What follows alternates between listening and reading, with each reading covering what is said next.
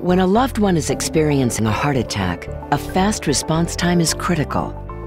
Philips ST-MAP on its IntelliVue bedside monitors allows you to monitor subtle changes in both ST elevation and ST depression for your cardiac patients, so you can identify issues and react quickly.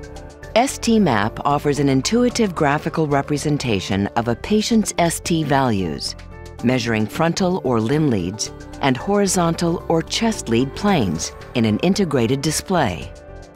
Next to the real-time values, ST-MAP shows trended values ranging from 12 seconds to 30 minutes.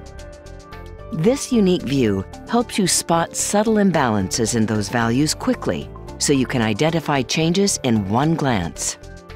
As a result, ST-MAP raises suspicions of problems in a timely manner and can help shorten reaction time and speed intervention. And now, Philips STEMI Limit Map is available for higher acuity patients, so you can be even more proactive.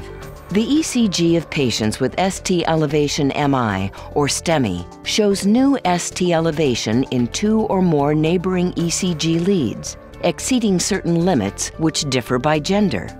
Philips STEMI Limit Map superimposes these gender-specific STEMI limits on top of an ST map.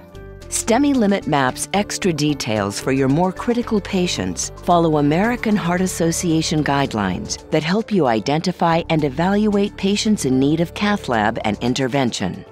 The sooner you know about changes in an acute patient's status, the more you can do to provide the best possible care.